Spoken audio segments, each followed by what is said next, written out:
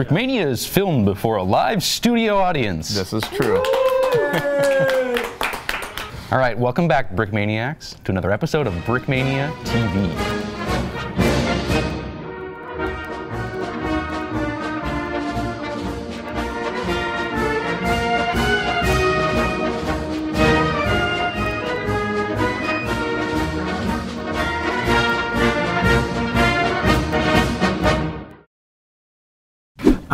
Did you see that animation? It was a good animation. Okay, we're talking about the episode now. Cool. Yeah, that was a great episode of animations. Yeah, let's get this. Okay. We'll get this Russian ninja out of here now. Yitzy. What? That's my name. Welcome back, Brickmaniacs. Did I already say that? I did. Yitzy, you have a new model for us today. Yes, I do. The Akatsiya. It is. Yes. And also referred to as the 2S3 or the 2C3. 2C3 Akatsiya. Yes. Yes. So the Akatsiya has a history, I understand. 2S3. Akatsiya 2S3 has a history. It does have a history going all the way back to 1967. Wow. And this is basically, sort of looks like a tank, but it is actually a self-propelled artillery gun, a 152. That was to kind of match the American 155. And they found it to be successful. It was used in a couple of Chechen wars, in Afghanistan, in Iraq. It's actually still used today. There's probably, in Russia, I think there's probably 1,000 active ones being used and another 1,000 in storage. There are, I don't know, at least 10, 15 countries that also use this. The newer upgraded versions have bigger, more powerful guns. What version is this one? So this one is this would be like the original, like the 152. All right. But the later ones, really, it's the gun upgrade. The hull itself hasn't changed that much. In the rear, there's slightly different configurations. So it'd be one larger, like kind of like an oval hatch instead of the two smaller ones. More or less, that's about it. There's some small differences, but if you didn't know and you just saw a picture of it, you knew it was Akatsiya, but wouldn't necessarily know which version. Right. So it's a self-propelled gun. Pretty straightforward how it works in battle, right? Yeah, supporting. I don't know how would they use this in battle? I guess it just like any other artillery piece, except it wouldn't have to be towed. It's self-propelled, so the engine compartment would be in the front, and with like most Russian vehicles, you could see where the weight is. You got most of the wheels over there, and instead of adding another one, they just took one out. Like, yeah, we don't need an extra one. But the engine would be up in here at the gearbox. And then the whole loading part with all the gun stuff and everything would be mostly in the rear. Okay, cool. Moving on to the kit. Let's talk about some details. What's the first thing you want to talk about here? So an interesting thing that I found on this is sometimes you'd have the engineers come out and, you know, or like maybe the M60 has its own shovel, its own plow, it can dig out an area. So just the turret part itself would be above ground. Yeah. This has its own plow. Cool. It just pops down. I did not know that was on there. Yeah. Two guys come out there, just unclip it, drop it, and it maybe takes a half an hour to 40 minutes, and they just drive back and forth. Yeah, just back out, just dig out a little spot, and it works. It works. Cool. It's simple and cheap, I guess. I didn't know that was on there. Yeah.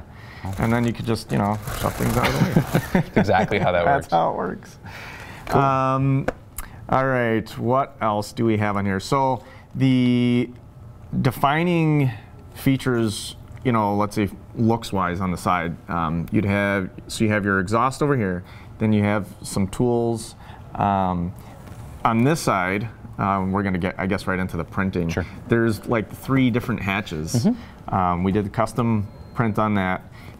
We did 40 ones over here in the back. You know, you'd have different numbers, and then we have a new duffel bag that It's a 3-wide. 3-wide instead of, we have 1x2 tiles that have that print, but this is the first 1x3. And that's it, with a bit of texture printing on that. So yeah, it's got the puppy print, so really cool, unique to this tank for now.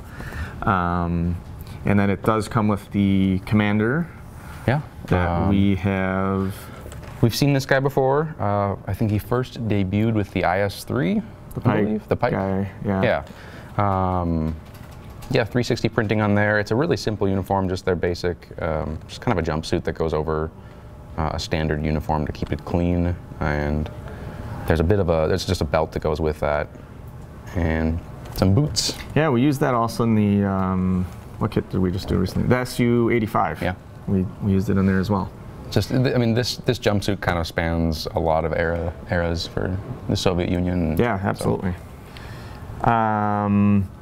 So the way, let's see, we'll just show some of the hatches, then we'll get into the gun part itself. So you got the driver's hatch here, which driver can fit. Stick a guy in there. Yay. Yay. Okay, here we go. Good enough. That's like how they get in and yeah, he's got a viewport, can look out of there. And then you have the couple hatches in here. So this would have like a 4 to 6 man crew.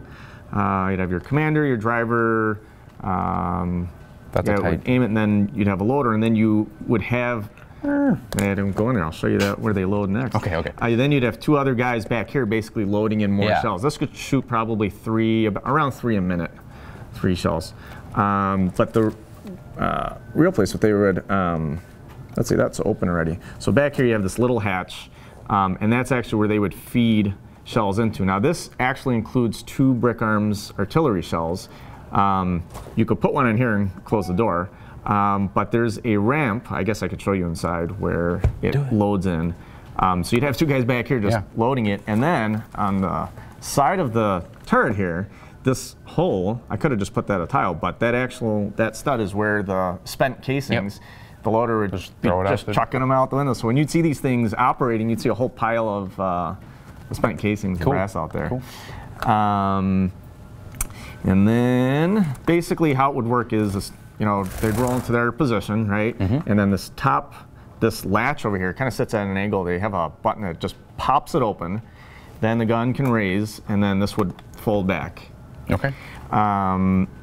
This can do a full 360. Right.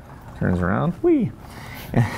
And then, of course, you have your commander's hatch, and you have this anti-tank gun. Actually, this gun is one of a kind. Will just made this fresh. It's hot off the press. This is a PKT. The T stands for tank. And really cool gun. It's also used as a standard machine gun. It would be the PKM. Yeah.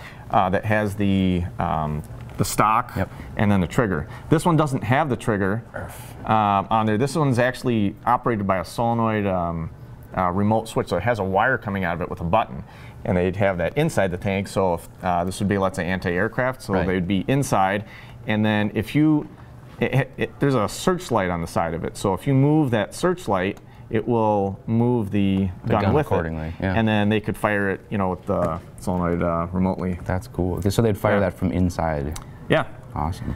Yeah. So this is very unique to this gun. This is the first time Will has done this. Will Chapman from Brick Arms did it specifically for this gun. So this is the only way you can get it. And then we might as well just get right into the whole gun part. So since this is an artillery piece, a self-propelled gun, normally if you'd have an artillery piece like with the arms in the back opening up, you could see it, but this is all enclosed, so I figured I'd somewhat show you it with it open. So you have your commander's hatch, and then if you lift that, you can pull the rest of the hatch out. So very easy access. Very easy access in there. So you have place in here to load Brick Arms shells. Yeah. Which do fit, and then there is a breech that can fit a Brick Arms shell in there as well. Awesome. And we thought we'd take it full step further. So that comes out of there really nice and right clean. out, so we can really show off the gun features itself. Now, I made it possible that 2 guys can actually stand in there and load. Theoretically, be loading the shells, if I can do that. Well, I'll just take this off and I'll show you. So this guy can stand right there. Stand right in here. There'd be another guy. So there's one. Yep, you'd have a second guy, and then you just load it back in.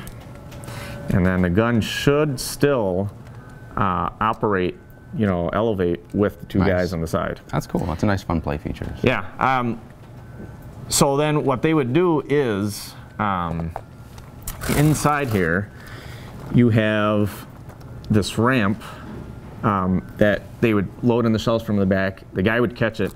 This yellow bar here is actually, there's like 2 arms on the side, so they push a pedal or something. That whole bar would come down, and then they could load up all their shells in here. So in this case, all of the 2 rows you have with the holes, the technicals there, you can load that all up with brick arm shells, and this one bar, just like the real thing, will hold them all securely. Cool. So once this comes with 2, but if you have more, if you purchase more, we have more on the website, brickmania.com, then load them all up, put this bar back on, there's a stud on either side to hold it, and it holds it in securely.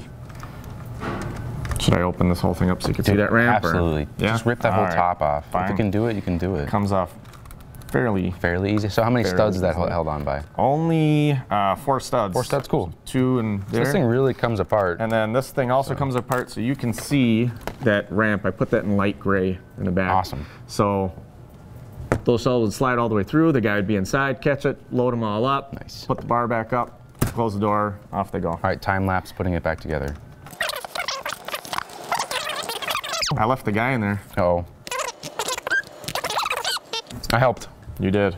Woo. Yeah, so the commander can either stand or sit, and it would be accurate. I have seen pictures where they're actually standing up like that high. And of course, when they're going through the red square and doing their, on their parade, they're all right like that. Yes. Anyway, there you go. That is the 2S3 Akatsiya. We got the full range, the elevation, about as high as it can go. It was kind of cool putting it together, doing that turret ring, and actually realizing where that pivot point is to see how they actually got it to pivot up all the way. I thought it was a little farther forward or back, and then I realized it's not going to pivot, and then just like the real thing. 2S3 Akatsiya, designed by our very own Yitzy. For more information, check out brickmania.com. Thank you very much for watching.